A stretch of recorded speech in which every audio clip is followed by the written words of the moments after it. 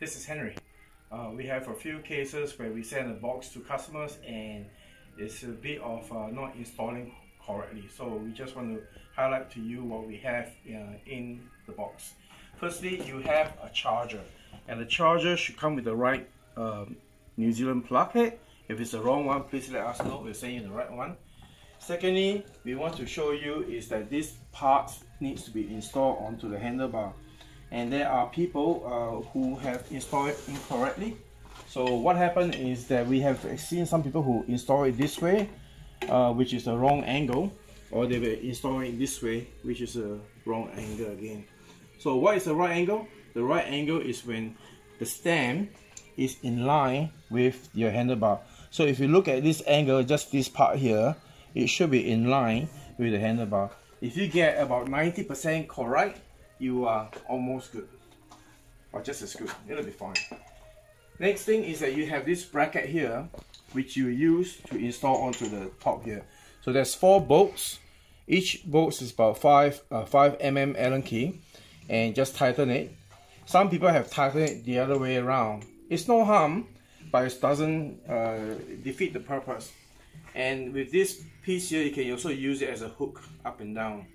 So once you get these things done properly, you are almost halfway there.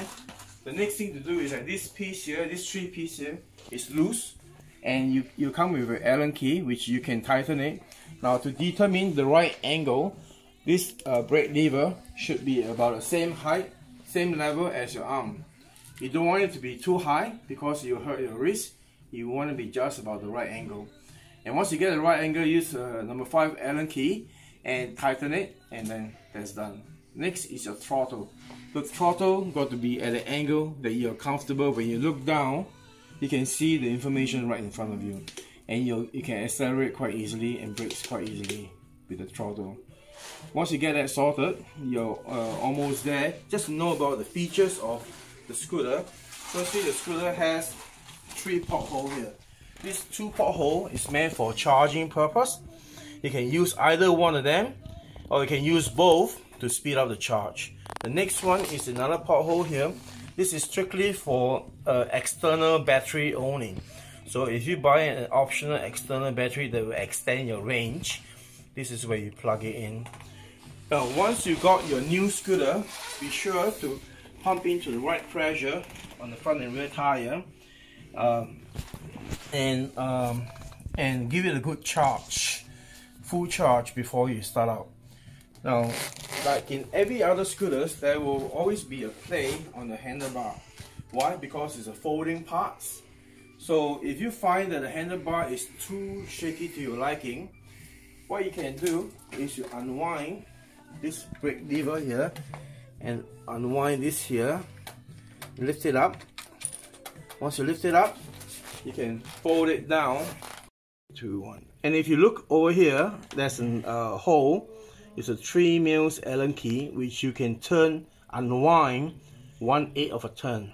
So it's anti-clockwise, 1/8 of a turn, and that will stiffen up the gap and push it back down again and turn it a bit.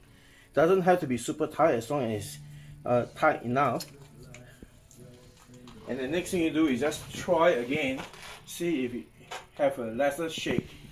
If you still have a minor shake of about 2 to 3 mils, it's okay, because it's not designed to be rigid or stiff, because if that has happened, then it's very hard for you to fold and unfold.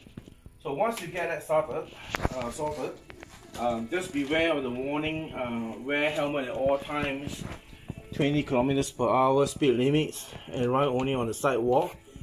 You'll be quite safe. So enjoy your ride. Happy, safe riding. Thank you.